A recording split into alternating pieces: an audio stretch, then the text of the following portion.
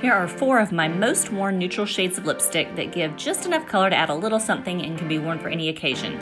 Consider these the lipstick equivalent to a great pair of skinny jeans. First, the nudist of them all, MAC Cosmetics Velvet Teddy, which is described as a deep tone beige and has a matte finish that can be worn by a range of skin tones. This next one is what I consider to be the closest and most affordable dupe to Charlotte Tilbury's Pillow Talk. It's the Flower Beauty Spiced Petal, which is a true brown nude and only leans a bit more creamy in finish than the original Pillow Talk one.